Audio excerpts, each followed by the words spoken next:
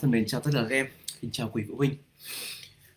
Hôm nay ngày 28 tháng 12, ngày thứ ba cuối cùng của năm 2021. Chắc hẳn ở thời điểm này thì rất nhiều các bạn học sinh vừa mới hoàn thành xong bài thi học kỳ 1. Một số bạn thì đang ôn tập tích cực để chuẩn bị cho bài thi học kỳ 1 sắp tới, sẽ thi trong tuần này, sẽ thi trong tuần đầu tiên của năm mới 2022. Ở thời điểm rất là quan trọng khi chúng ta kết thúc học kỳ 1, đó là lúc chúng ta có một cái tầm nhìn xa hơn để hướng đến kỳ thi quan trọng cuối cùng của chúng ta trong năm học này, đó là kỳ thi tuyển sinh vào lớp 10. Ngày hôm nay thầy Hùng cùng với Hocmai.vn sẽ có một cái buổi livestream để cùng chia sẻ với các em cái định hướng chung liên quan đến cái việc ôn luyện của các em để chuẩn bị cho kỳ thi tuyển sinh vào lớp 10.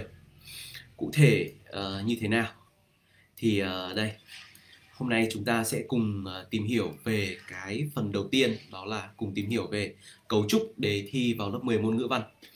Tại sao chúng ta lại cùng đặt trọng tâm tìm hiểu cấu trúc đề thi vào lớp 10 môn ngữ văn?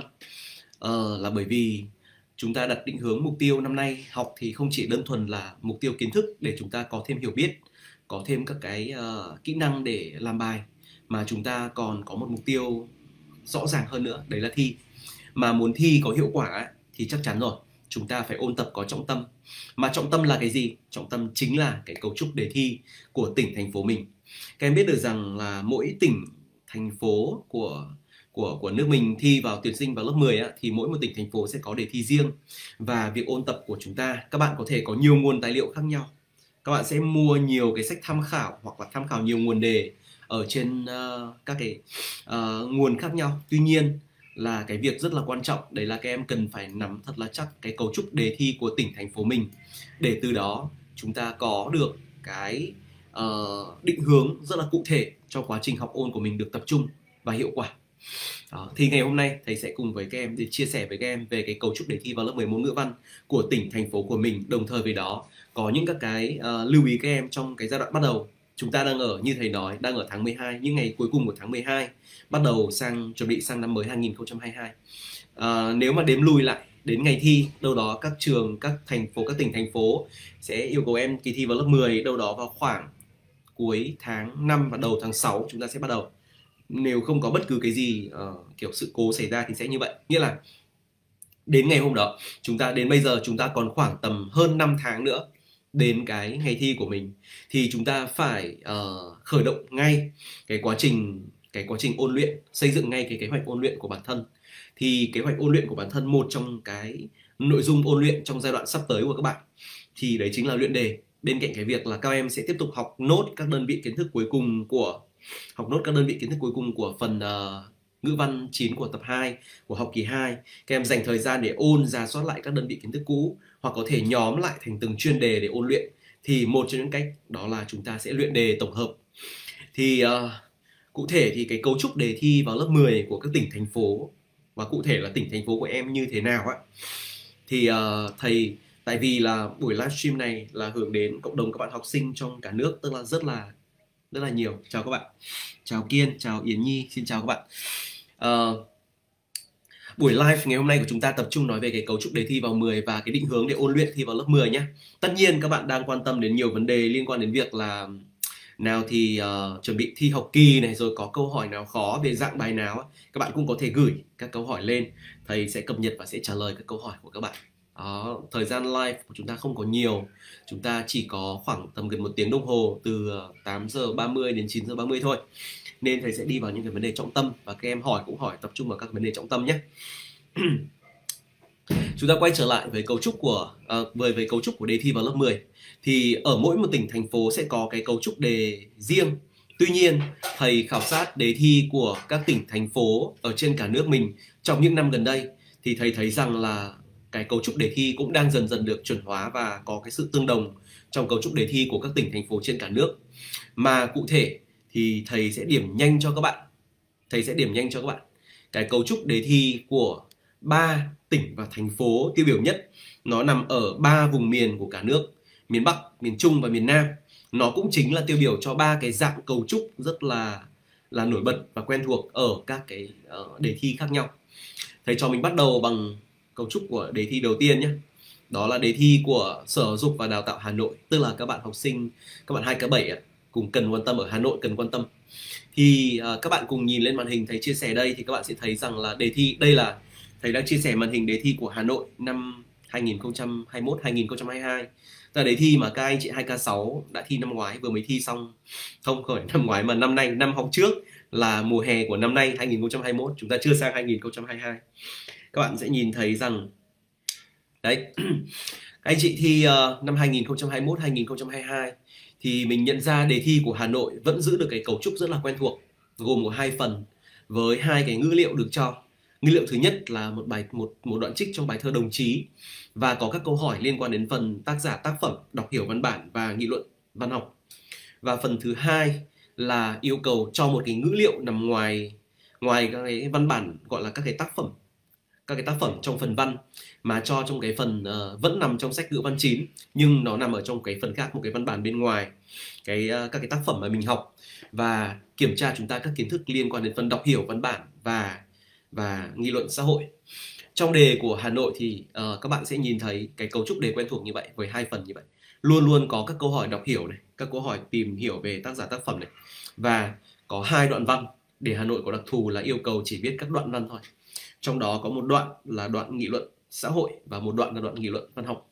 Năm ngoái Hà Nội các anh chị thi đề là phải chăng tri thức làm nên giá trị con người. Nó yêu cầu bàn về vấn đề là vai trò của tri thức đối với cuộc sống. Vai trò của tri thức, hay đúng hơn, hạn hẹp nhỏ hơn, đấy là vai trò của tri thức trong việc tạo dựng nên giá trị của con người. Còn yêu cầu thứ hai, yêu cầu về phần nghị luận văn học thì đấy chính là yêu cầu liên quan đến bài thơ Đồng Chí, để yêu cầu phân tích cái đoạn thơ, 7 câu thơ đầu tiên để làm sáng tỏ cơ sở hình thành tình đồng chí. Đó, đấy là cấu trúc của đề Hà Nội. Thời gian làm bài là 90 phút nhé. Nhưng mà thầy cũng phải lưu ý ngay là cái cấu trúc đề thi này nó không tiêu biểu cho cấu trúc đề thi của Hà Nội các năm. Các bạn biết được rằng là do các đặc điểm ảnh hưởng của tình hình dịch bệnh, cho nên rất nhiều các cái tỉnh, thành phố đã có những cái sự đổi thay trong đề thi, hoặc là cái thời gian làm bài, hoặc là vân vân. Ví dụ như Hà Nội năm vừa rồi đã rút ngắn thời gian làm bài thi xuống còn 90 phút. Bình thường các bạn lớp 9 thi vào 10 của Hà Nội sẽ làm bài thi trong vòng 120 phút cơ, chứ không phải là 90 phút. Ở đây thì năm vừa rồi thì chỉ được làm có 90 phút. Tất nhiên là thời gian thu ngắn lại thì cái số lượng câu hỏi trong đề cũng được rút ngắn chút. Chúng ta sẽ xem cái đề thi của năm 2020 để chúng ta thấy nó đã được rút ngắn lại như thế nào. Thì chúng ta sẽ thấy có sự thay đổi. Thậm chí là đề của thành phố Hồ Chí Minh thì năm 2021-2022 thì thành phố Hồ Chí Minh đã quyết định là không tổ chức thi tuyển sinh vào lớp 10 mà chỉ xét tuyển thôi.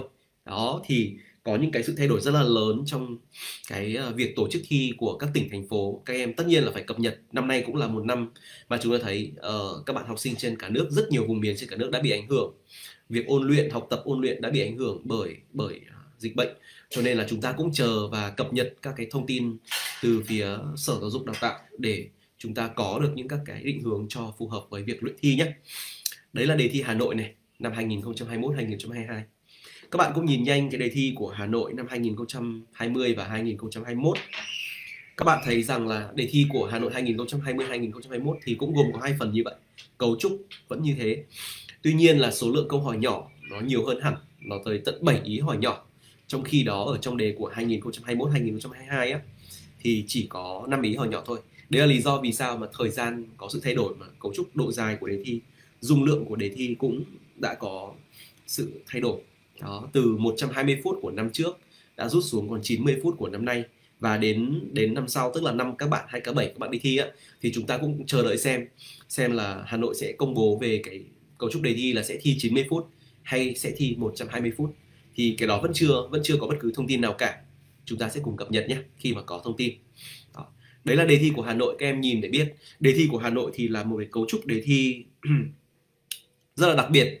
Thầy thấy là Hà Nội là giữ cái cấu trúc đề thi khá là đặc biệt đấy. Các cái tỉnh, thành phố khác thì không xây dựng cấu trúc đề thi tương tự như vậy. Đó. Cái cấu trúc đề thi thứ hai mà chúng ta được nói đến đấy là cái cấu trúc đề thi của thành phố Hồ Chí Minh.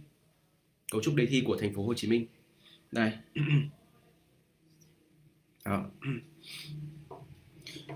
Có bạn hỏi thầy là thầy ơi, bình thường đề thi Hà Nội là 120 phút nhưng năm nay thời gian là 90 phút. Thì với hai cái khoảng thời gian khác nhau như thế thì mình phân bổ thời gian thế nào cho hợp lý? Thì đây cũng có thể là cái băn khoăn chung của các bạn học sinh, các bạn 2K6, các bạn 2K7.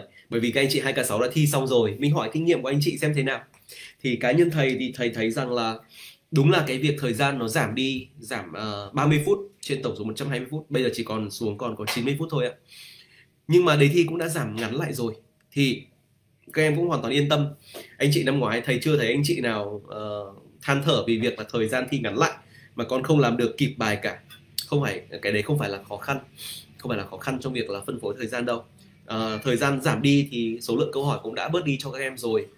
Và thực ra là ở trên lớp thầy cô vẫn yêu cầu các bạn làm và luyện. Các bạn học sinh ở Hà Nội thì thầy biết các bạn vẫn đang luyện với cái cấu trúc đề 90 phút, nhưng mà thầy cô luôn luôn yêu cầu làm cái cấu trúc đề dài hơn, sẽ luôn luôn là cấu trúc đề khoảng 7 đến 8 ý hỏi nhỏ, thậm chí có thể thầy cô khác tùy từng đối tượng học sinh mà thậm chí còn cho khối lượng đề còn nặng hơn. Thì các bạn đã được luyện tập quen thuộc rồi. Tất nhiên có những thầy cô không làm như vậy, thầy cô cho số lượng câu hỏi ít thôi. Thì các bạn chú ý là mình sẽ phải luyện tập với một cái cường độ nó còn nặng hơn so với đề thi chính thức. Đó, đề thi chính thức thi có 5 ý hỏi nhỏ thì các bạn sẽ phải luyện đề, các cái luyện đề thi thử của các bạn ở phía trước ấy, luyện đề ấy, thì phải luyện những cái đề nặng hơn chứ, phải có 7 ý hỏi nhỏ chứ, thậm chí phải có 8 ý hỏi nhỏ chứ, để mình ép thời gian, để đến lúc khi đi thi ấy, mình còn trừ đi cả cái phần áp lực tâm lý rồi vân vân, hoặc là các sự cố xảy ra mình viết nhầm mình sửa lại thì mình vẫn là đích đạt.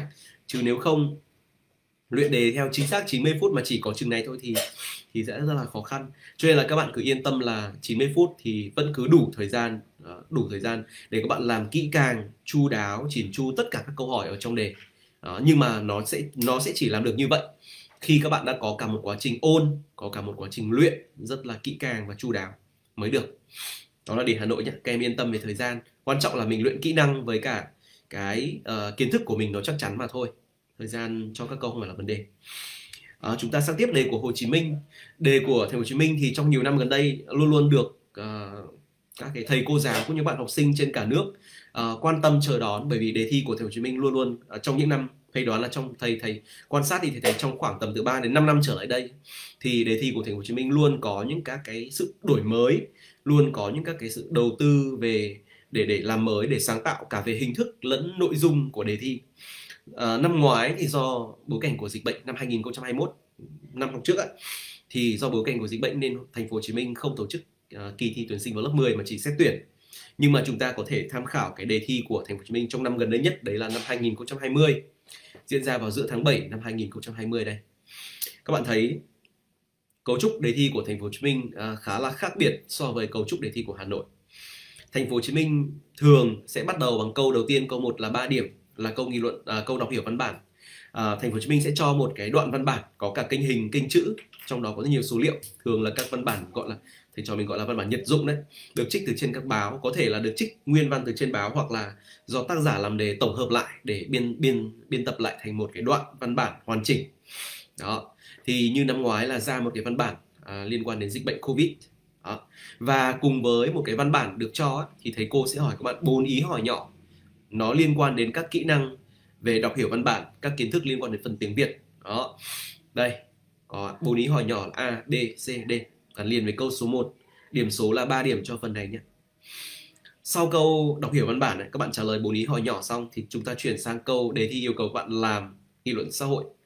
Ở đề của Hà Nội thì yêu cầu viết đoạn văn nghị luận xã hội khoảng 2/3 trang giấy thi, nhưng Thành phố Hồ Chí Minh yêu cầu viết bài văn ngắn nghị luận xã hội và dung lượng khoảng 1 trang giấy thi. Và câu hỏi lúc này là phải chăng lắng nghe là một biểu hiện của yêu thương, đề yêu cầu nghị luận về một tư tưởng đạo lý, đưa ra dưới dạng là một câu hỏi để gợi mở cho các em. Đó. Được chưa? Câu số 3, câu cuối cùng 4 điểm. Câu cuối cùng của đề thi Hồ Chí Minh rất thú vị này.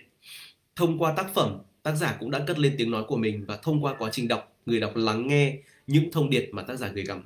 Cái chủ đề chung xuyên suốt toàn bộ cái đề thi của Hồ Chí Minh năm 2020 á, đó là chủ đề lắng nghe. Lắng nghe xuất hiện ở trong đoạn đọc hiểu, lắng nghe xuất hiện ở trong bài văn nghị luận xã hội, và cái thông điệp lắng nghe còn gắn với các văn bản nghị luận văn học nữa. Ở đây là thứ nhất là lắng nghe ở trong chính bản thân mình, lắng nghe chính mình, là một đoạn thơ, là 2 khổ thơ cuối trong bài thơ Ánh Trăng của Nguyễn Duy. Bài thơ Ánh Trăng của Nguyễn Duy. Năm nay thì thầy được biết là Bộ Giáo dục đã công bố cái chương trình tinh giản, thì bài Ánh Trăng của Nguyễn Duy đã được giảm tải đi, thì các bạn không cần phải học ôn tác phẩm này nữa. Văn bản số 2 là văn bản Bếp Lửa của bài thơ của nhà thơ Bằng Việt. Nếu như Ánh Trăng là lắng nghe chính mình, thì Bếp Lửa là lắng nghe cái cảm xúc của mình dành cho gia đình. Cái này là hướng đến gia đình, cái cộng đồng nhỏ, cái cộng đồng nhỏ gần gũi thân thương nhất của mỗi chúng ta. Đó là bài Bếp Lửa với tình bà cháu, với tình cảm gia đình. Và cái thông điệp thứ 3 là thông điệp lắng nghe, nhưng không hẳn chỉ là lắng nghe bản thân mình, lắng nghe để có những cái dư âm lắng đọng trong tình cảm gia đình, mà chúng ta còn hướng đến cái cộng đồng xã hội nữa. Và lúc này đó là cái thông điệp được gửi gắm ở trong bài thơ Mùa Xuân Nho Nhỏ. Cả 3 văn bản đều gắn liền với chủ đề lắng nghe, với cá nhân, với gia đình và với cộng đồng toàn xã hội. Và thầy cô sẽ yêu cầu các bạn là đề thứ nhất, các em được quyền chọn một trong 3 cái thông điệp, tức là một trong 3 cái đoạn trích thơ này để chúng ta chọn mà phân tích, và từ đó một trong 3 thông điệp trên, từ đó liên hệ với một tác phẩm khác để làm nổi bật với thông điệp mà em chọn. Đó. Thế thì em được quyền chọn một trong 3 cái thông điệp này gắn liền với một trong 3 đoạn thơ này để mình trình bày. Và sau đó thầy cô còn có một yêu cầu phụ, để Hồ Chí Minh luôn có yêu cầu phụ này. Chúng ta phải liên hệ, chứ không chỉ phân tích đơn lập một cái văn bản, mà phải liên hệ với một tác phẩm khác mà có thể là cùng chủ đề, cùng tư tưởng, đó, để làm sáng tỏ cái thông điệp của cái văn bản mà chúng ta phân tích, để chúng ta làm nổi bật hơn. Được chưa? Đó. Nhưng đấy chỉ là một trong 2 đề thôi nhé. Một trong 2 đề thôi. Đề thứ 2, Hồ Chí Minh luôn cho các bạn trong câu nghị luận văn học chọn một trong 2 đề. Đề thứ 2 của đề thành phố Hồ Chí Minh yêu cầu các bạn là phải làm cái dạng đề gọi là cái dạng đề liên quan đến phần lý luận văn học. Từ những gợi ý bên trên và từ những trải nghiệm của em trong quá trình đọc các tác phẩm văn học, hãy viết một bài văn với nhan đề là lắng nghe tác phẩm, hiểu về cuộc sống. Lúc này để yêu cầu các bạn phải có sự gắn kết giữa tác phẩm văn chương và cuộc đời. Đó, đọc kỹ tác phẩm, cảm thụ và cảm nhận tác phẩm, để rồi từ đó, từ trang sách bước ra cuộc sống, bước ra cuộc đời, mở rộng tầm nhìn và hiểu biết của mình với cuộc sống, mở rộng trái tim và tâm hồn của mình với những rung động của cuộc đời. Thì nó gắn liền với một cái vấn đề mang tính chất lý luận văn học. Nó là sự gắn liền của văn chương với cuộc sống. Nhà văn, cuộc sống, tác phẩm và độc giả, nó tạo thành một cái cấu trúc gắn kết nhau. Và ở đây thầy cô yêu cầu các bạn nói về mối quan hệ giữa văn học và cuộc sống. Đó, đọc tác phẩm văn học để hướng về cuộc đời. Được chưa? Có bạn hỏi thầy là những bài văn năm ngoái mà thi vào rồi thì đề năm nay có khả năng ra lại không? Đề có ra vào các bài đọc thêm không? Thì thầy có thể nói luôn là những cái văn bản mà trong đề thi của tỉnh, thành phố mình ấy, những cái văn bản mà năm ngoái đã hỏi rồi ấy, thì năm nay vẫn có thể xuất hiện lại, bởi vì không có cái yêu cầu nào là không được phép hỏi lại cả. Tuy nhiên là các bạn cũng có thể yên tâm rằng nếu như tác phẩm đầu năm ngoái mà hỏi rồi ấy, thì khả năng xuất hiện lại một lần nữa trong năm nay trong đề thi của tỉnh và thành phố các em ấy, thì nó thấp hơn các tác phẩm khác.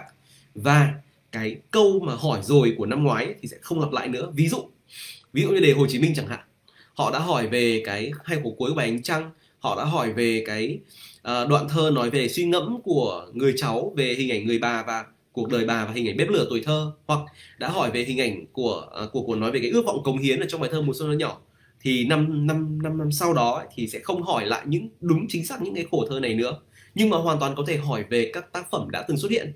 Ví dụ vẫn hỏi về Mùa Xuân Nho Nhỏ nhưng mà hỏi một ý khác, hỏi một đoạn khác, vẫn hỏi về bếp lửa nhưng có thể hỏi về một kỷ niệm trong số 3 cái kỷ niệm mà người cháu vẫn nhớ trong những năm tháng tuổi thơ chẳng hạn, thì vẫn có khả năng hỏi vào. Và theo yêu cầu của Bộ Giáo dục và Đào tạo thì các cái bài đọc thêm á, hoặc là các bài tự đọc có hướng dẫn á, hoặc các bài đã được giảm tải trong chương trình giảm tải thì không được phép xuất hiện trong đề thi. Đó, các bạn hình dung chưa?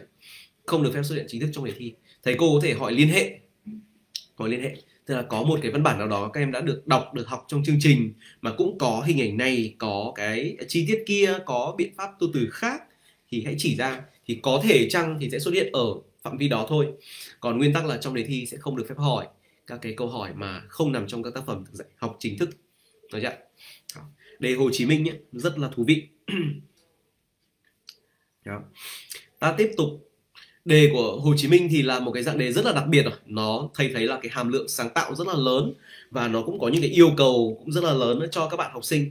Thì các bạn học sinh của Thầy Hồ Chí Minh, các bạn lớp 9 của Hồ Chí Minh thì chắc là cũng quen thuộc với các cái dạng đề như thế này rồi. Nó rất là rộng và vì thế cho nên nó gợi mở cho các bạn rất là nhiều, nhưng bù lại nó cũng đòi hỏi các bạn rất là nhiều, đòi hỏi sự sáng tạo, đòi hỏi cái kiến thức thực tế, đòi hỏi khả năng lập luận, khả năng trình bày ý tưởng của mình, và nhất là các bạn phải nắm được kỹ năng.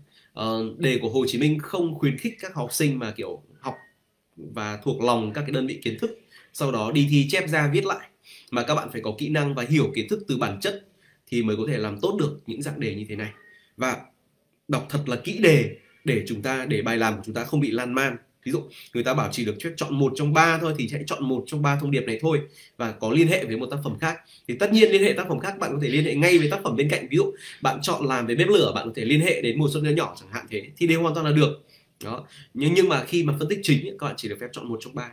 Bạn nào mà đi lan man nói nhiều, nói cả ba ấy, thì không những là mất thời gian mà thậm chí lại còn bị thầy cô đánh giá là không có hiểu rõ cái đặc điểm của đề bài. Thì hình dung chưa? Đó. Đấy là đề của Hồ Chí Minh này, đề của Hà Nội rồi nhé, đề của Hồ Chí Minh nhé, 2 tỉnh thành phố lớn nhất với 2 cái cấu trúc đề thi phải nói là rất là khác biệt so với các tỉnh thành phố khác. Đa phần các tỉnh thành phố còn lại chọn lựa cái kiểu cấu trúc đề thi thứ 3. Đây, đó là đề thi mà thầy lấy mẫu thôi. Còn nhiều tỉnh thành phố khác cũng dùng cái cấu trúc đề thi này. Đó là cái cấu trúc đề thi của Nghệ An. Đề thi sẽ chia ra thành 3 câu hỏi nhỏ hoặc có thể chia thành 2 phần. Phần thứ nhất là phần đọc hiểu văn bản và phần thứ hai là phần làm văn. Cấu trúc này cũng đã là một cấu trúc rất quen thuộc trong hầu hết các đề thi tuyển sinh vào lớp 10 của các tỉnh thành phố. Trong đó đề Nghệ An thì câu đọc hiểu văn bản chỉ được có 2 điểm thôi. 2 điểm và có 4 cái ý hỏi nhỏ ở phía dưới. Cũng cho một cái văn bản nằm ngoài sách giáo khoa. Một văn bản nằm ngoài sách giáo khoa. Và hỏi các ý hỏi nhỏ ở phía dưới có 4 ý hỏi nhỏ A, B, C, D. Điểm tổng là 2. Một số tỉnh thành phố khác thi với cấu trúc này, điểm tổng có thể là 3 điểm cho phần đọc hiểu văn bản. Câu thứ hai là câu nghị luận xã hội được 3 điểm. Tỉnh thành phố khác có thể cho 2 điểm nếu như câu đọc hiểu văn bản đã là 3 điểm rồi. Thì đề thi yêu cầu các bạn viết một bài văn ngắn để trình bày cái quan điểm suy nghĩ của mình về một vấn đề tư tưởng đạo lý hoặc về một hiện tượng đời sống cụ thể. Đề của Nghệ An năm ngoái là hỏi về vai trò của tính tự lập đối với giới trẻ. Đó, một cái dạng đề phải nói là rất là quen thuộc. Và cuối cùng, cái câu thứ 3 là câu nghị luận văn học. Thì câu nghị luận văn học đề sẽ cho như năm ngoái, đề sẽ cho của Nghệ An là 5 điểm. 5 điểm của câu nghị luận văn học. Và thường là người ta sẽ yêu cầu bạn viết một bài tóm tóm văn. Bài văn đó các bạn sẽ phân tích một cái đoạn thơ, một cái nhân vật trong tác phẩm truyện hoặc một đoạn trích nào đó. Thì cụ thể ở đây đề của Nghệ An yêu cầu các bạn phân tích cái đoạn thơ đầu tiên. Cái đoạn thơ đầu tiên của bài thơ Nói với con của nhà thơ Y Phương. Đó. Thì cái cấu trúc đề thi của Nghệ An là cái cấu trúc thầy thấy nó rất là quen thuộc với nhiều tỉnh và thành phố. Có thể là có những cái điểm khác biệt nhưng nhỏ thôi. Ví dụ về phân bố điểm số, ví dụ số lượng câu hỏi được thực hiện ở yêu cầu về phần đọc hiểu văn bản. Tuy nhiên về mặt cấu trúc của đề thi với 2 phần đọc hiểu văn bản và phần làm văn rất là rõ ràng. Để yêu cầu các bạn viết 2 bài văn. Một bài văn ngắn nghị luận xã hội chắc khoảng tương đương với khoảng 1 trang giấy thi. Và một cái bài văn nữa, một bài văn đầy đủ hơn, dài hơn là yêu cầu viết về nghị luận văn học. Đó. Nhìn cái cấu trúc của 3 cái đề mà các bạn vừa mới cùng với thầy đi qua và nó cũng tiêu biểu cho cấu trúc của các dạng đề thi ở trên các tỉnh thành phố trên cả nước thì chúng ta có thể khái quát lại. Thì đề thi của các tỉnh thành phố có thể gói lại ở trong các cái dạng bài chính sau đây. Các bạn nhìn thấy kể cả đề Hà Nội, kể cả đề Hồ Chí Minh, kể cả đề của Nghệ An hay các tỉnh thành phố nào đó khác thì mình thấy rằng đều có 3 cái dạng bài quan trọng nhất: đọc hiểu văn bản, nghị luận xã hội và nghị luận văn học. Văn thì chúng ta chỉ viết văn nghị luận thôi. Đó, và đọc hiểu các văn bản. Các văn bản thì cực kỳ đa dạng. Các văn bản có thể là một văn bản văn học, có thể là một văn bản nhật dụng, một văn bản thông tin hoặc một văn bản nghị luận, rất là nhiều và phong phú. Đó. Thế thì bây giờ thầy trò mình cùng nhận diện từng dạng bài và cách làm của từng dạng bài nhé. Thứ nhất, cái dạng bài mà thầy nghĩ rằng nó tất nhiên là xuất hiện trong tất cả các đề thi. Dạng bài đầu tiên thầy gọi là dạng bài đọc hiểu văn bản, nó kiểm tra kỹ năng đọc hiểu văn bản của các bạn. Đó. Thế thì trong phần đọc hiểu văn bản này trong các đề thi thì thường điểm số của nó được đề thi phân cho nó khoảng từ 2 đến 3 điểm.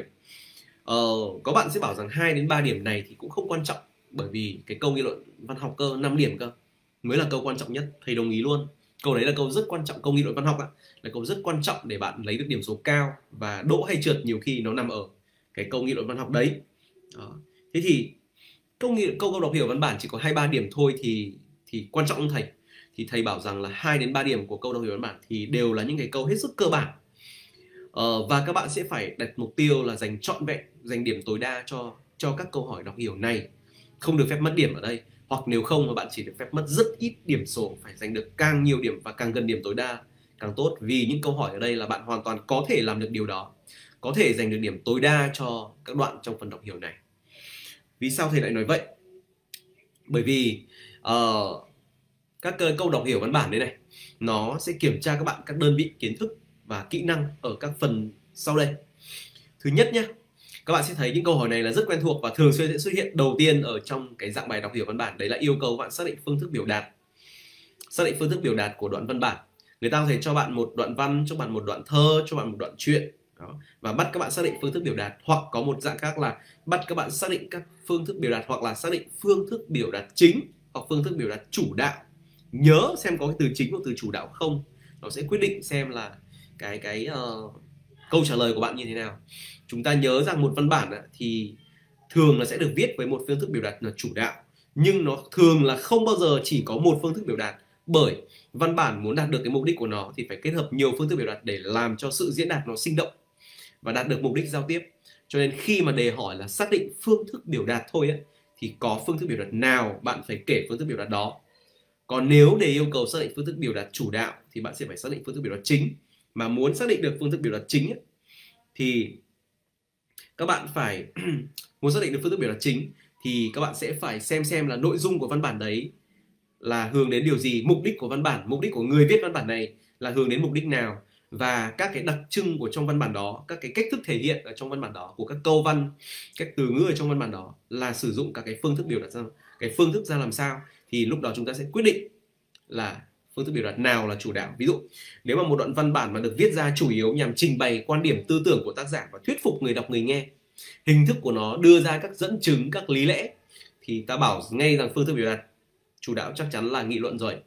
Nếu như nó kể với chúng ta một câu chuyện nghĩa là thế nào? Nghĩa là nó có cốt truyện, nó có không gian, thời gian, có nhân vật, có các hành động, thì ta bảo đấy là phương thức biểu đạt tự sự rồi.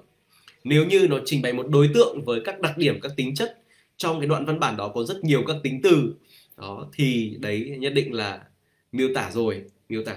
Nếu như nó cung cấp chúng ta hàng loạt các cái thông tin, những cái con số, những cái số liệu, đấy là những dấu hiệu khá chắc chắn để cho chúng ta thấy rằng đấy khả năng rất cao là văn bản thuyết minh rồi, phương thức biểu đạt thuyết minh rồi. Thế thì các bạn phải chú ý trong cái dạng bài này, cái câu hỏi đọc rất là kỹ đề, 0,5 điểm của bạn đấy. Một biến thể khác của việc cái câu hỏi là phương thức biểu đạt, người ta có thể hỏi bạn về thể loại, hoặc là người ta hỏi bạn về thể thơ. Nếu như người ta cho một đoạn thơ thì người ta sẽ hỏi bạn là thể thơ của đoạn thơ này là gì. Thì thường người ta sẽ hỏi các bạn về những cái thể thơ quen thuộc, ví dụ lục bát, ví dụ như là thất ngôn, bát cú, đương luật, hoặc là thể thơ 5 chữ, thể thơ 7 chữ, thể thơ 8 chữ, thể thơ 4 chữ, hoặc là thể thơ tự do. Thì các bạn sẽ phải nắm chắc được các cái đặc điểm liên quan đến số lượng câu trong bài, số lượng chữ trong mỗi câu, rồi thì cách gieo vần, rồi thì thanh điệu, vân vân, để chúng ta xác định được luật thơ thì chúng ta sẽ tìm ra được thể thơ. Được chưa? Dạng câu hỏi thứ hai trong bài đọc hiểu văn bản đó là cái dạng câu hỏi giải thích từ ngữ, câu nói, hoặc là nêu một ý nghĩa của một chi tiết trong văn bản. Thì một cái văn bản thì nó sẽ trình bày với chúng ta trọn vẹn về một vấn đề, và cái vấn đề một cái văn bản trình bày trọn vẹn một vấn đề, và cái vấn đề đó thì có thể được trình bày dưới một vài cái khái niệm quan trọng cốt lõi, thậm chí là những cái từ chìa khóa quan trọng nhất trong văn bản. Thì thầy cô khi xây dựng đề thi thường hay hỏi các bạn phải giải thích được cái khái niệm đó, cái từ ngữ quan trọng đó, hoặc nó được xoay quanh một cái câu nói nào đó là câu chủ đề của cả đoạn, thì thầy cô có thể yêu cầu mình là phải giải thích được cái câu chủ đề đấy để xem mình có hiểu được nội dung của văn bản hay không. Hoặc văn bản nó có những cái hay, nó nằm ở trong các cái ý nghĩa, nằm ở trong các cái chi tiết rất là nhỏ. Ví dụ người ta cho mình một đoạn thơ, người ta hỏi mình một cái hình ảnh, một cái chi tiết nhỏ nào đó, hoặc người ta cho mình một đoạn truyện, người ta hỏi mình một cái sự việc, một chi tiết nhỏ trong câu chuyện, thì mình phải trả lời được ý nghĩa của chi tiết trong văn bản. Được chưa? Tất nhiên khi để trả lời được cái, giải thích được cái câu nói từ ngữ, hoặc là bạn nêu được ý nghĩa của một chi tiết trong văn bản, bạn phải đặt nó trong tổng thể của toàn bộ văn bản. Đó, thì chúng ta mới tìm ra được chính xác cái ý nghĩa, cái nội dung của nó là gì. Dạng bài số 3 yêu cầu các bạn là phải nêu chủ đề, hoặc là xác định nội dung chính, hoặc là đi tìm cái thông điệp được đặt ra từ trong văn bản. Thì chúng ta thấy rằng để có thể tìm ra được chủ đề ấy, hoặc là nội dung chính ấy, thì chúng ta thường hay tìm những từ chìa khóa được lặp đi lặp lại, hoặc là chúng ta tìm hay phần ở trong câu đầu hoặc là câu cuối để chúng ta xem là nó có thể hiện cái chủ đề không. Trong các mô hình đoạn văn diễn dịch quy nạp tổng phân hợp ấy, chúng ta tìm chủ đề, đấy là một cái mẹo để chúng ta có thể tìm nhanh được chủ đề. Còn về cơ bản thì các bạn sẽ phải đọc toàn bộ văn bản. Chúng ta sẽ cùng tìm xem mối liên hệ của các cái câu, của các cái phần trong văn bản mà chúng ta có, để xem chủ đề chính của nó là gì.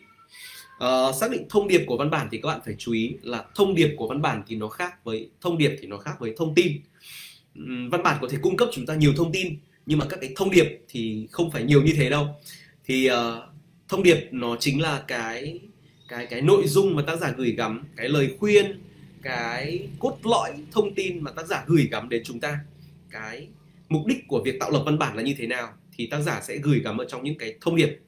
Thế thì khi mà nêu thông điệp của một văn bản á, thì các bạn phải nhớ rằng là thông điệp ấy nó phải gắn liền với nội dung của văn bản, chứ không phải là một thông điệp từ trên trời rơi xuống, hay là một thông điệp do em nghĩ ra xong em áp đặt vào văn bản đó. Không được.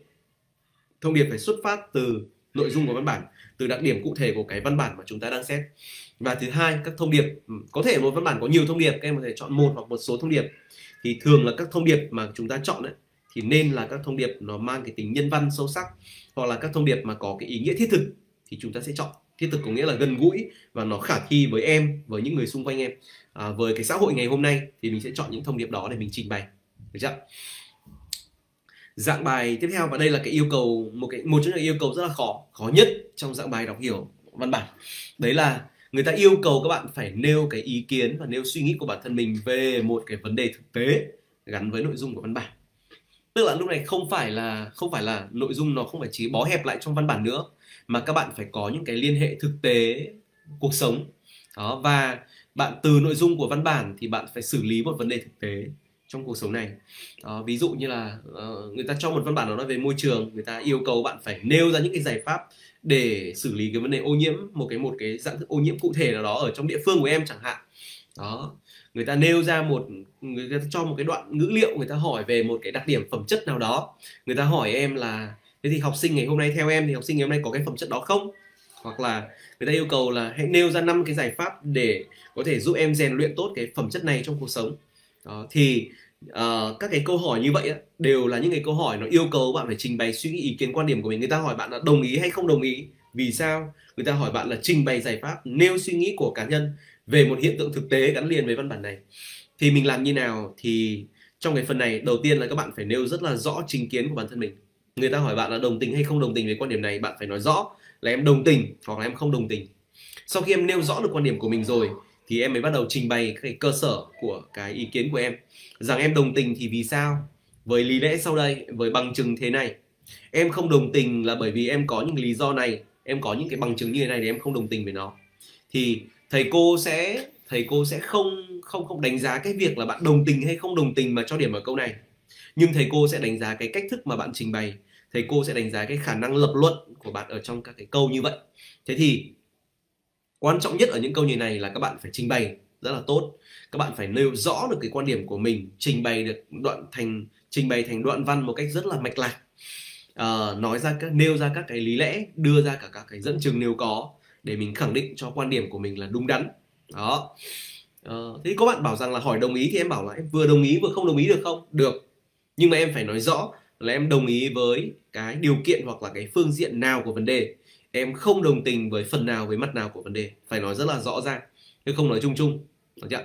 Đó là cái dạng bài yêu cầu các bạn phải liên hệ bản thân với cái thực tế cuộc sống để các bạn nêu quan điểm của mình về một vấn đề nào đó. Nhớ trình bày ngắn gọn. Thường trong các đề thi yêu cầu phần này trình bày trong đâu đó khoảng từ 4 đến 5 hoặc là 6 câu văn thôi, nó ngắn thôi. Nhưng mà các bạn phần này nên trình bày thành một đoạn văn ngắn nhé. Bên cạnh các yêu cầu gắn liền với kỹ năng đọc hiểu văn bản, gắn liền cái văn bản cụ thể đó, thì các câu hỏi đọc hiểu văn bản cũng được thiết kế để kiểm tra các bạn các kiến thức liên quan đến phần tiếng Việt rộng vô cùng luôn. Các kiến thức về phần từ, về cụm từ, về câu, về liên kết câu trong đoạn văn, về các biện pháp tu từ được sử dụng, xác định biện pháp tu từ và nêu hiệu quả hoặc là nêu tác dụng hoặc là nêu hiệu quả nghệ thuật. Đấy là dạng câu hỏi cực kỳ quen thuộc của phần này. Thế thì để làm tốt các yêu cầu tiếng Việt thì đương nhiên rồi, đầu tiên các em phải nắm chắc được các khái niệm trong phần tiếng Việt. Người ta hỏi từ thì mình phải biết là người ta hỏi về, ví dụ người ta hỏi phần từ chẳng hạn, người ta hỏi từ đơn từ ghép phải biết phân biệt. Người ta hỏi các cái hiện tượng liên quan đến từ, ví dụ từ đồng nghĩa, từ trái nghĩa, từ đồng âm, từ nhiều nghĩa chẳng hạn, mình cũng phải biết phân biệt. Người ta hỏi về từ loại thì mình biết đâu là đại từ, mình biết đâu là phó từ, mình biết đâu là trợ từ, thán từ. Đó, rất là rộng. Người ta hỏi về câu thì phải nhớ phân tích được thành phần câu. Người ta hỏi phân loại câu thì mình biết là phân loại theo tiêu chí nào, theo cấu tạo, theo mục đích nói, câu phủ định, câu bị động, vân vân. Có nhiều cái kiểu loại và nhiều hệ thống phân loại khác nhau. Thì các bạn phải nhớ là xem câu hỏi nó hỏi ở ý như thế nào. Rồi liên kết câu thì mình phải trả lời kỹ càng và chu đáo. Là phép liên kết nào, liên kết như vậy được thể hiện qua từ ngữ nào. Phần tiếng Việt là phần không khó, tuy nhiên nó đòi hỏi các bạn phải chính xác và kỹ càng chu đáo. Những câu hỏi này là những câu hỏi các bạn phải dành điểm tối đa. Nhất là các câu hỏi liên quan đến biện pháp tu từ. Đây là những câu hỏi mà rất thường xuyên xuất hiện và nó cũng khiến cho nhiều bạn thấy ngại, bởi vì xác định được đúng và đủ các biện pháp tu từ đã khó, nay lại còn yêu cầu là nêu tác dụng nữa. Làm sao nêu được đầy đủ tác dụng của các biện pháp tu từ đây? Đấy là một câu hỏi.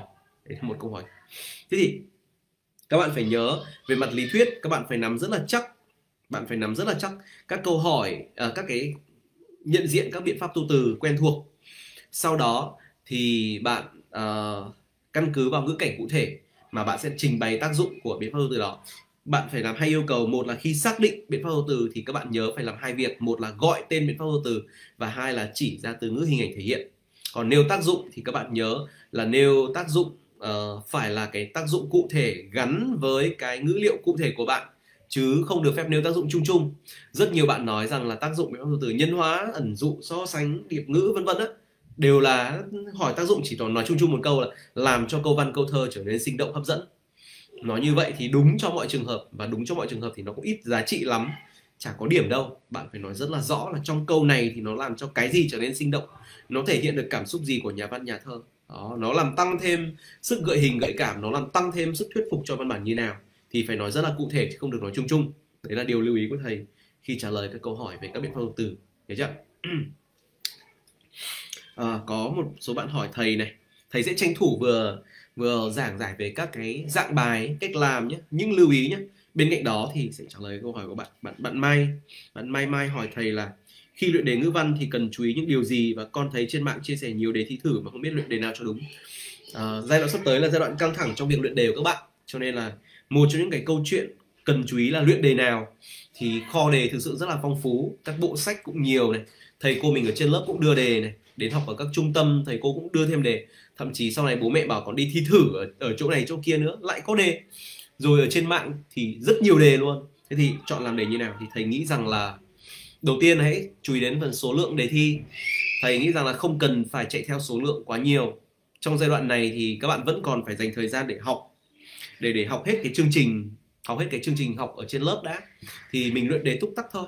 Một tuần các bạn có thể luyện 1 đề, thậm chí nếu mà có thêm thời gian luyện 2 đề. Đó. Rồi khi mà đến giai đoạn mà mình đã học xong chương trình rồi, mình bắt đầu tập trung để ôn ấy, đó là cái khoảng thời gian vào khoảng từ 2 đến 3 tháng trước khi thi ấy, thì chúng ta có thể tăng cái số đề luyện lên. Nhưng mà thầy nghĩ rằng tăng thì tăng, nhưng mà không nên làm quá nhiều. Một tuần chỉ nên làm khoảng 3 đề, hoặc là nhiều là 4 đề. Bởi vì sao lại như vậy? Bởi vì đề thi làm xong, cái tác dụng của việc làm đề là gì? Tác dụng việc làm đề là vừa hình thành, luyện tập cho bạn cái kỹ năng, cái đấy thì làm nhiều càng tốt, nhưng mà nó còn giúp cho bạn để đánh giá cái trình độ của bạn nữa. Và một đề đánh giá trình độ của bạn rồi thì đề tiếp theo sẽ đánh giá trình độ bạn xem nó có tiến bộ hơn so với đề trước không. Nhưng mà muốn tiến bộ thì nó cần thời gian chứ các bạn. Chứ bạn vừa mới làm đề hôm trước, xong hôm sau bạn lại làm đề, xong điểm số nó lại lên xuống lên xuống lên xuống tùy theo từng cái tác phẩm xuất hiện trong đề. Thì tự nhiên đề thi nó lại không cho mình một cái nhìn chính xác về mình ở hiện tại. Cho nên là đừng quá phải bận tâm về việc là chạy theo số lượng đề quá nhiều. Thế thì không chạy theo số lượng đề nhiều thì mình phải chú ý đến cái chất lượng đề. Một đề chất lượng thì nó có những đặc điểm gì? Thì thứ nhất là về hình thức. Thì cái đề đấy nó phải được biên soạn và được trình bày một cách rất là kỹ càng, chỉn chu về các cái phông chữ, rồi thì quy cách, lùi đầu dòng, viết hoa in nghiêng, cho vào trong ngoặc kép, rồi thì các lời trích dẫn, các câu lệnh trong đề rất kỹ càng chỉn chu. Đấy là dấu hiệu cho thấy rằng đề này là một đề tốt. Đề này là một đề tốt. Còn những đề nào mà đến cả chính tả cũng sai, trích dẫn ngữ liệu không đúng, rồi thì là in với nhiều kiểu chữ, cỡ chữ khác nhau, nó lộn xộn, đó là dấu hiệu cho thấy rằng đề được làm không kỹ càng công phu. Thì mình phải xem xét ngay ở hình thức, mình nhìn đã, mình chưa cần đọc, mình nhìn thôi mình đã thấy. Sau đó mình đọc kỹ vào đề thì mình thấy rằng đề nó phải, một cái đề tốt thì nội dung của nó phải theo sát cái cấu trúc đề thi của tỉnh thành phố mình. Mình ở Bắc Giang, mình ôn đề Bắc Giang. Mình ở Quảng Nam, mình ôn đề Quảng Nam. Mình ở Thái Bình, mình ôn đề theo cấu trúc đề thi Thái Bình. Còn các đề thi khác mình hoàn toàn có thể tham khảo để luyện thêm, nhưng ưu tiên số 1 vẫn phải luyện theo đúng cái cấu trúc. Thế thì do đó mới có cái bài hôm nay là cái buổi rồi. Các bạn phải nhận diện cấu trúc đề thi của tỉnh thành phố mình. Thầy mới đưa một vài đề tiêu biểu thôi. Các bạn sẽ phải có trách nhiệm là tự sưu tầm. Nếu mà không, các bạn có thể nhắn hỏi thầy, thì thầy sẽ có thể chia sẻ. Bởi vì có 54 tỉnh thành phố, thầy không thể chia sẻ hết được cả 54 tỉnh thành phố được, không đủ thời gian. Cho nên là bạn phải xem nhé, sưu tầm đề của mình, tỉnh thành phố mình các cái năm trước để xem cấu trúc của đề thành phố mình nó thuộc cái dạng nào để mình ôn cho đúng, phải đúng dạng. Và cái thứ ba nữa, đúng như bạn nói, cái kho đề nó phong phú quá thì làm nào? Rõ ràng là luyện nhiều đề quá có khi là bạn sẽ bị trùng lặp. Có những đề trùng một câu, có những đề trùng 2 câu, có những đề hỏi cùng một tác phẩm này, hỏi đi hỏi lại, thành ra mình rất mất thời gian. Vậy thì mình hãy tìm được một cái nguồn đề nào đó nó không chỉ chuẩn chỉ về hình thức, sát hợp về cấu trúc, mà nó còn có hệ thống nữa. Tức là làm cái đề đó nó cho phép mình làm xong cái, ví dụ làm đề của thầy Hùng chẳng hạn, thầy Hùng có 20 đề, làm 20 đề này nó cho phép mình quét qua hầu hết tất cả các tác phẩm quan trọng trong chương trình, kiểm tra mình cả các kiến thức về phần tiếng Việt, cả các cái kỹ năng làm các dạng bài khác nhau đều đã có trong 20 đề này. Thì thường các cái đề được sắp xếp thành bộ ấy, được biên soạn theo cái cấu trúc từ đầu ấy, hệ thống ấy, thì nó sẽ cho phép bạn như vậy. Còn nếu mà mình cứ đi góp nhặt các đề ấy, thì cũng được thôi, nhưng mà nó sẽ dẫn đến một cái tình trạng đấy là bị trùng lặp. Do đó rất là mất công, mất thời gian mình làm, trong khi đó có những cái câu khác, những dạng đề khác ở tác phẩm khác nó chưa xuất hiện trong đề thi mà mình chưa được cơ hội luyện thì rất là phí, được chưa? Không phải phí mà rất là nguy hiểm, bởi vì mình chưa được đề cập đến cái phần đó. Đó. Bạn Nhàn hỏi thầy là ở lớp em chưa học hết được chương trình thì có luyện đề được không? Được. Hãy luyện các đề phù hợp, hãy luyện các cái đề mà có cái phạm vi kiến thức nằm trong chương trình, mà những cái phần mà em đã học.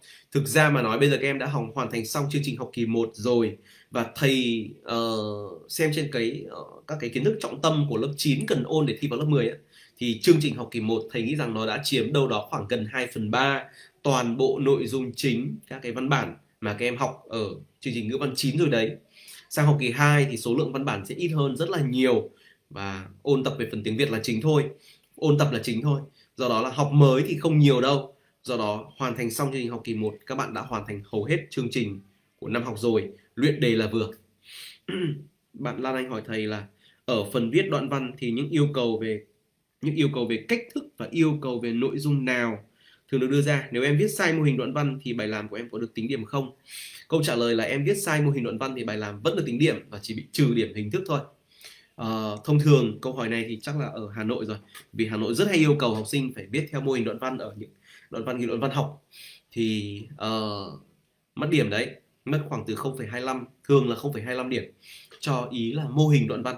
Mình viết, thay vì thầy cô yêu cầu viết diễn dịch, mình viết thành tổng phân hợp chẳng hạn, thì sẽ bị mất 0,25 điểm. Có trừ, nhưng mà vẫn được tính điểm, vẫn được cộng và chấm và tính điểm bình thường nhé.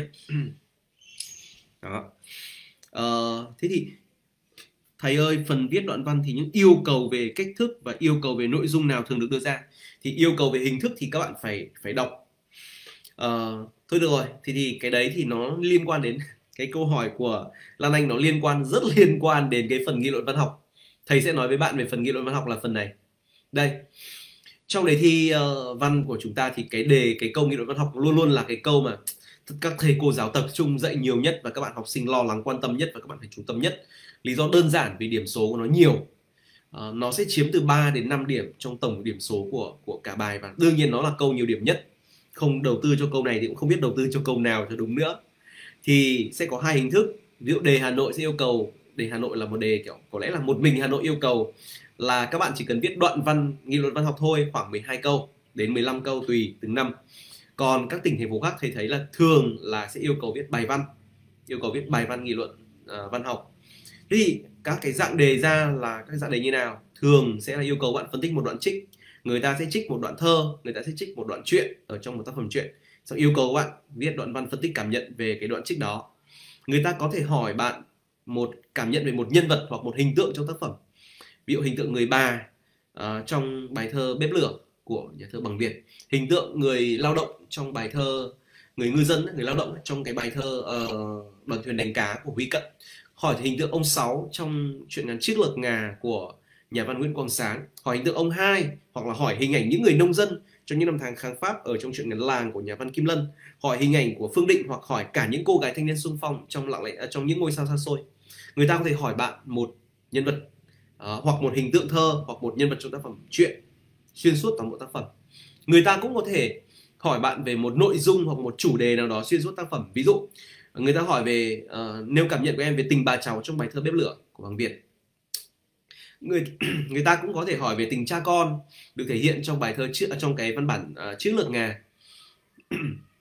Chiếc lược ngà, một cái nội dung nó nằm trong chủ đề. Người ta có thể hỏi bạn về cái chủ đề của Lặng lẽ Sapa chẳng hạn, ngợi ca những cái con người lao động thầm lặng trong cái công cuộc xây dựng chủ nghĩa xã hội, trong cái quá trình lao động cống hiến để đóng góp xây dựng cho quê hương đất nước. Thì người ta hoàn toàn có thể hỏi bạn một đặc điểm của nội dung tác phẩm đó xuyên suốt. Hoặc người ta có thể hỏi các cái đặc điểm liên quan đến một nét đặc sắc nghệ thuật nào đó. Ví dụ người ta sẽ yêu cầu bạn chứng minh rằng bài thơ Đoàn thuyền đánh cá là một khúc tráng ca ngợi những cái con người lao động và ca ngợi thiên nhiên biển trời quê hương. Người ta bắt phải chứng minh, người ta bắt phải phân tích cái vai trò ý nghĩa của tình huống truyện của truyện ngắn Làng đối với việc thể hiện cái tâm lý nhân vật cũng như là thể hiện chủ đề tư tưởng của tác phẩm đó, chẳng hạn thế. Người ta sẽ yêu cầu bạn phải phân tích và làm rõ một nét đặc sắc nghệ thuật của tác phẩm. Và cuối cùng đề thi cũng có thể yêu cầu bạn làm rõ và phân tích và chứng minh một cái vấn đề mang tính chất lý luận văn học. Các cái câu này thì nó thường xuất hiện ở trong những đề thi chuyên, đề thi học sinh giỏi, hoặc là nó xuất hiện trong câu hỏi lựa chọn của đề thi Thành phố Hồ Chí Minh. Câu hỏi rất là khó đó, tất nhiên cho bạn lựa chọn mà. Thì các cái câu hỏi này, các cái dạng câu hỏi này được thầy sắp xếp theo cái trình tự là phổ biến nhất cho đến ít phổ biến, cơ bản cho đến nâng cao. Thì các bạn thấy các cái yêu cầu ở đầu tiên là những yêu cầu dễ nhất, những yêu cầu phổ biến nhất, những yêu cầu thường gặp nhất. Còn càng về phía dưới thì sự xuất hiện, tần số xuất hiện nó trong đề thi thì càng ít. Thế thì quay trở lại với câu hỏi của Lan Anh hỏi thầy là viết đoạn văn thì nghị luận văn học thì yêu cầu về cách thức và yêu cầu về nội dung như nào thường được đưa ra. Thì đọc kỹ đề các bạn sẽ thấy trong cái yêu cầu của đề bài bao giờ nó cũng có những yêu cầu về hình thức. Viết đoạn hay viết bài. Viết đoạn thì dung lượng bao nhiêu, không nói gì cả, nghĩa là viết bài đấy.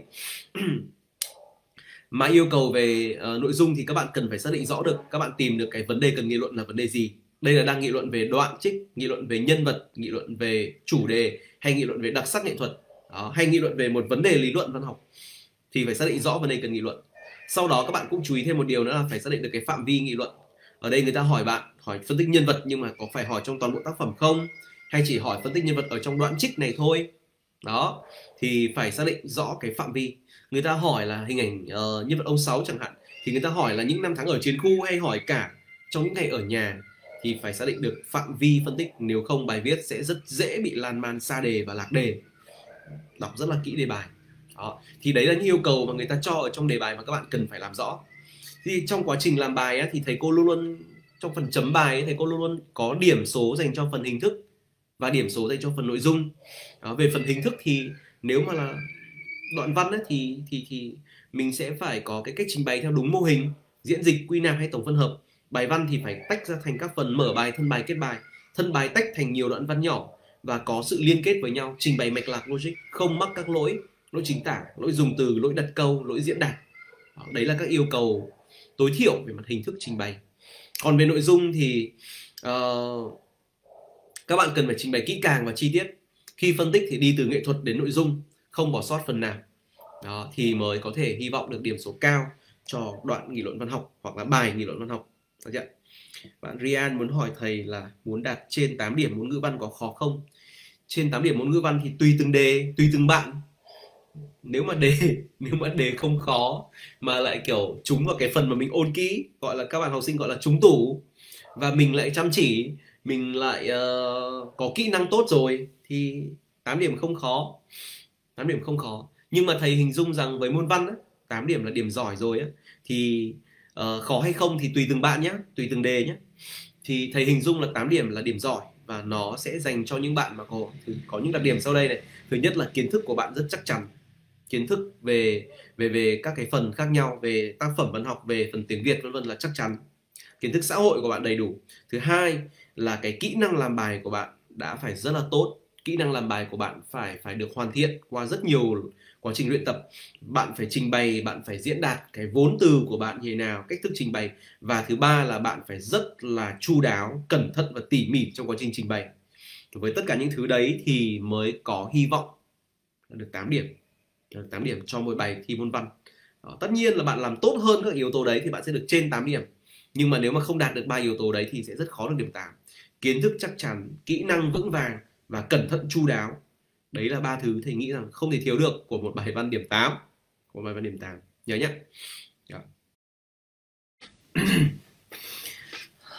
Hello, xin chào các em. Lại là thầy đây.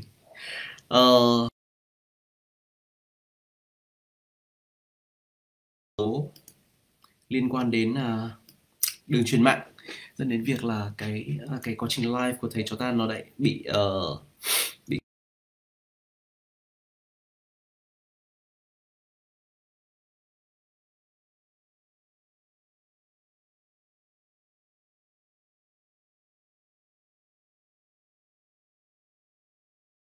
bệnh làm gián đoạn quá trình học tập của chúng ta ở nhà, ở trường, và rất là khó khăn. Và với tất cả những cái khó khăn đấy thầy cho mình đã nhận ra, nhưng mà có những cái khó khăn nó là khách quan, ví dụ như những cái khó khăn liên quan đến tín hiệu.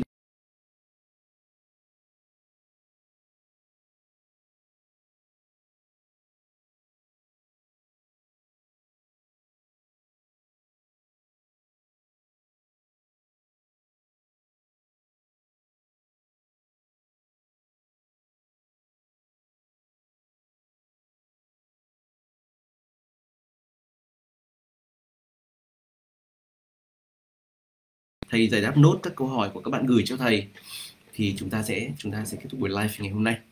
Thực ra là bạn nào mà muốn hỏi gì thầy, các bạn cứ gửi đi, thầy sẽ trả lời tất cả các câu hỏi của bạn. Nếu mà không phải trực tiếp được trong buổi live này thì thầy sẽ trả lời bằng kiểu nhắn tin lại cho bạn để giải đáp câu hỏi của bạn.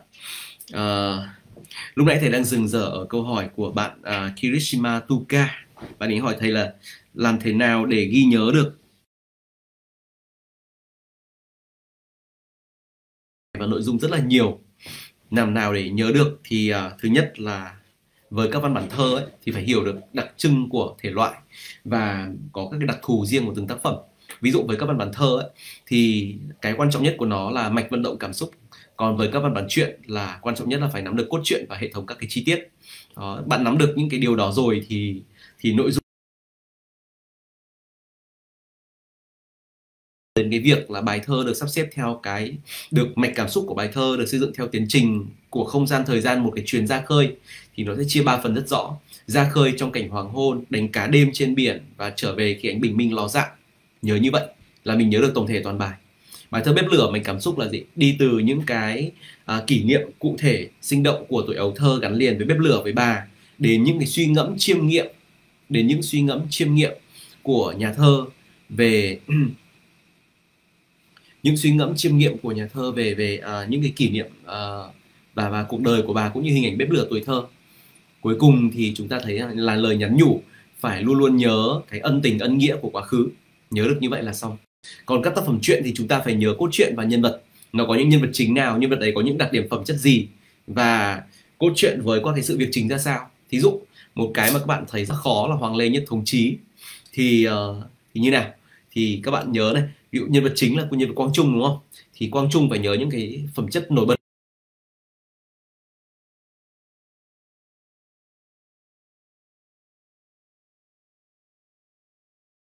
là một vị tướng, đấy là một vị tướng có tài dụng binh như thần, như thế thôi là nhớ hết rồi. Đó thì anh thanh niên chẳng hạn, trong lặng lẽ Sapa chẳng hạn, nhân vật này có nhiều ý quá, nhưng mà thầy nhắc các bạn chỉ cần nhớ 3 chữ đẹp thôi. Thứ nhất là anh này có vẻ đẹp ở trong những cái suy nghĩ và lý tưởng sống, suy nghĩ và lý tưởng sống đẹp. Thứ hai, anh này có những vẻ đẹp trong công việc, và thứ ba là có những vẻ đẹp trong cuộc sống, trong lối sống. Như thế thôi, 3 chữ đẹp. Mà thầy bảo là ngắn gọn lại là gì? Ngắn gọn lại là gì? Lý tưởng đẹp, công việc đẹp và lối sống đẹp. Hết rồi. Toàn bộ như vậy là trong nắm phẩm chất của anh thanh niên. Trong thầy hay đùa vui là nắm Quang Trung trong lòng bàn tay, nắm anh thanh niên trong lòng bàn tay, tức là mình viết toàn bộ những thứ mình chỉ viết đủ ở trong bàn tay mình thôi là đủ các ý đấy rồi. Nắm lại, nhớ luôn ở trong đầu. Nhớ chưa? Đó. Thì nhớ chi tiết đó là mình sẽ nắm được nội dung của tác phẩm. Nhưng mà nói như vậy thì mình mới nắm được các nội dung cụ thể thôi, nội dung khái quát thôi. Nhưng mà bây giờ làm thế nào nhớ được các nội dung chi tiết?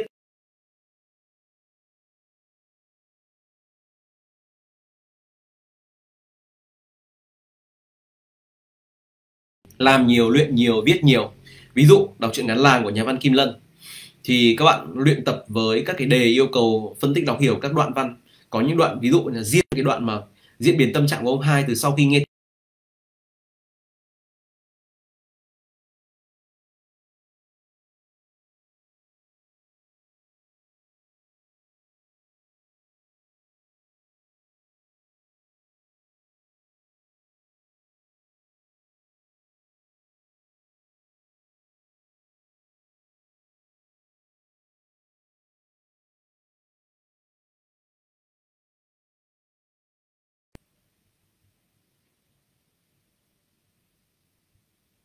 thì có hai điều, thực là hai cái mẹo thì mách thôi. Cái thứ nhất đấy là Minh Anh nên lập dàn ý trước.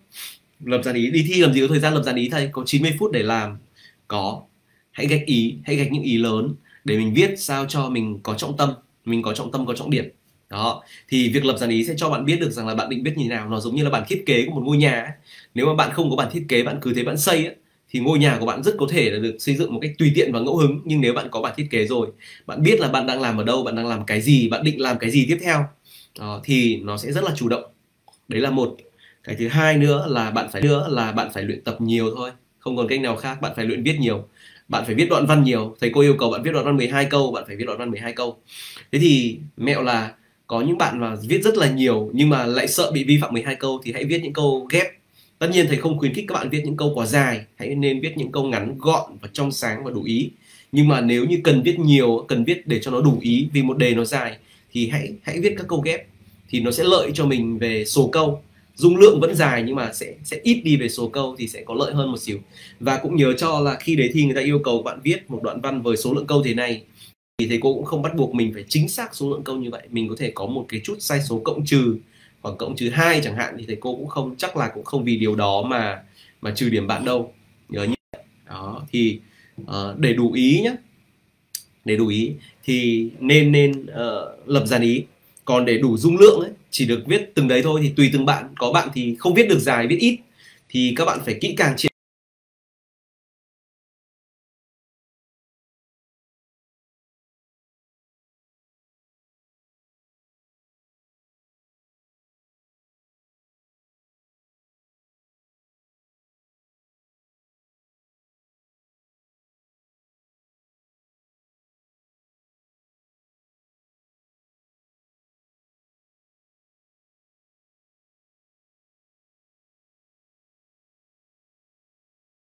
từ cốt lõi. Và thứ hai nữa là em đã có kỹ năng, mà kỹ năng nó chỉ được hình thành thông qua quá trình luyện tập.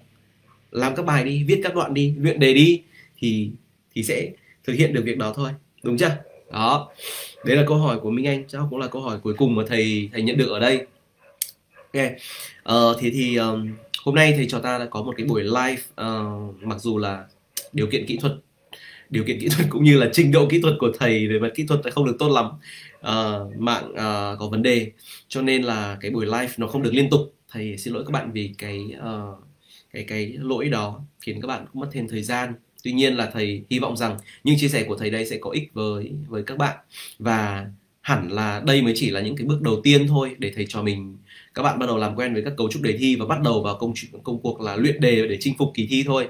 Cho nên là hy vọng rằng là sẽ còn nhiều dịp nữa thầy trò mình còn được gặp nhau và chia sẻ với những vấn đề cụ thể hơn, kỹ càng hơn, ví dụ như là kiểu viết đoạn văn nghị luận xã hội như nào, các kỹ thuật để bắt đầu đoạn văn nghị luận xã hội ra làm sao, đoạn bài văn nghị luận xã hội ra làm sao, rồi thì các dạng bài cụ thể trong quá trình nghị luận văn học, ví dụ phân tích một đoạn thơ thì mình sẽ bắt đầu như nào, phân tích nhân vật chúng ta sẽ triển khai những ý gì.